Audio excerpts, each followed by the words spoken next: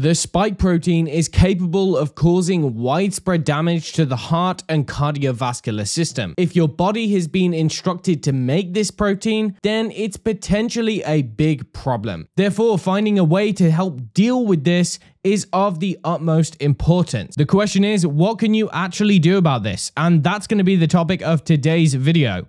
First of all, this one is for all of the people who had the virus and still experience symptoms which continue to persist to this day. Likewise, it's also for those of you who were coerced into getting a safe and effective medical procedure, but are now dealing with the consequences. And hopefully by the end of this video, you'll have some solutions that you can try. So by now, there are multiple studies which have found that people with the post-viral syndrome experience thickness of the blood and widespread blood clotting. It's now known that these tiny microclots which form in the blood vessels all throughout the body are caused by the spike protein. Ultimately, what spike does is alters the composition of the blood and triggers widespread vascular inflammation. Now, if the body can't break down these clots through a process called fibrinolysis, then the cells can't get enough oxygen. You see, oxygen transfer becomes impaired and cells become hypoxic. If cells don't have enough oxygen, they lose the ability to make energy and eventually die. And for those of you who are wondering,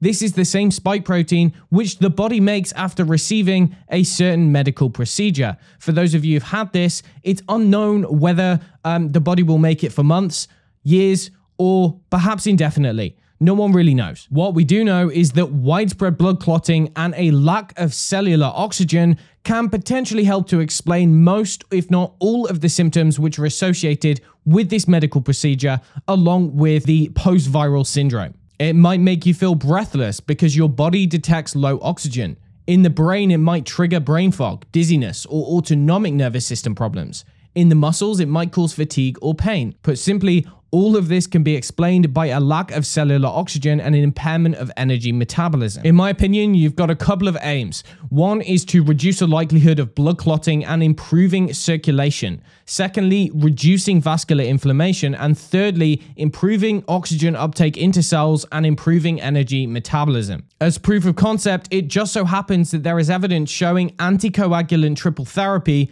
can be effective at resolving the persistent symptoms associated with people with the post-viral syndrome. And it turns out there are a few natural solutions which might be able to achieve this effect. As a priority, I think you want to try and degrade or get rid of spike protein as quickly as possible. The main reason for this is because it is the initial trigger that's causing all of the downstream problems. As I described in this video, there are enzymes such as bromelain and nattokinase which were shown to deactivate spike protein in vitro.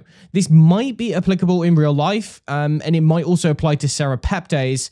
Anecdotally, there are many people who report benefit from this, so it's definitely worth a try. Secondly, you want to do what you can to improve blood circulation and vascular function. So, two things that you might be able to do for this. First is a combination of an amino acid called arginine and vitamin C. When used in combination, they can be very effective at increasing the levels of nitric oxide. Nitric oxide is the body's main vasodilator, and this is thought to be the mechanism of action. They also have many other positive benefits. In fact, there have been many studies looking at the effect of arginine on the viral infection and also post-viral syndrome. Additionally, you might want to consider using a medicinal herb called Ginkgo biloba. This has long been known to improve circulation, particularly blood flow to the brain, and is therefore thought to be very useful where there is problems with getting enough blood around the body. Not only has this herb been used for the infection itself, but it's also been shown to resolve the cognitive deficits associated with the post-viral syndrome. The recommended dose is listed here, and when used in conjunction with arginine and vitamin C, it could prove to be very useful.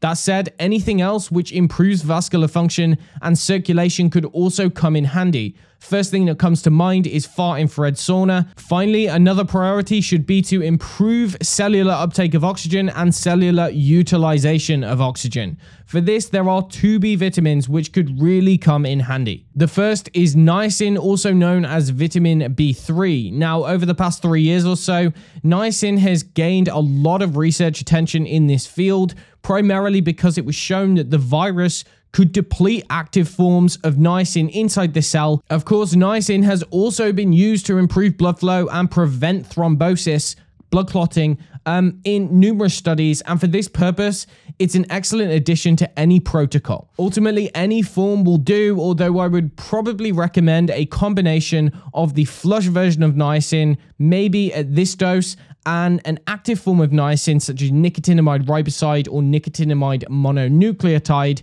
and you could try it around this dose. Finally, we get to my favorite, which is vitamin B1, also known as thiamine. So what does this do? It's involved in how cells are generating energy. It's involved in how cells are uptaking oxygen, and it can improve oxygen utilization. Like niacin, this B vitamin has also received quite a lot of attention over the past 3 years. It's been used in critical illness ICU patients suffering from the virus, and also to prevent thrombosis. It plays lots of useful roles, and I think it's highly overlooked and underacknowledged. Anecdotally, there are many in the post-viral syndrome community who have found much benefit from taking this B vitamin, particularly when it comes to the neurological type symptoms, breathlessness, and fatigue. The recommended form to use is one which gets into the brain, so this would be either TTFD, which you can find here, or alternatively benfotiamine. So to round up, if this stuff applies to you, the main goal should be to try to degrade spike protein,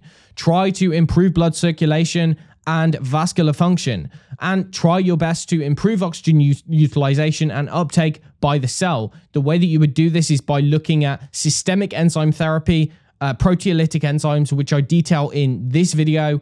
Alternatively, looking at improving blood circulation through a combination of Ginkgo, Arginine, and vitamin C, and also then looking at how improving how cells take up oxygen and use oxygen. That would be your niacin and thiamine. Of course, other nutrients can also come in handy, but these would be the primary priority, and these would make up the bulk of the protocol that I would personally be recommending for this problem. So if you liked it or you found it helpful, please like and subscribe. And if that's everything, see you next time.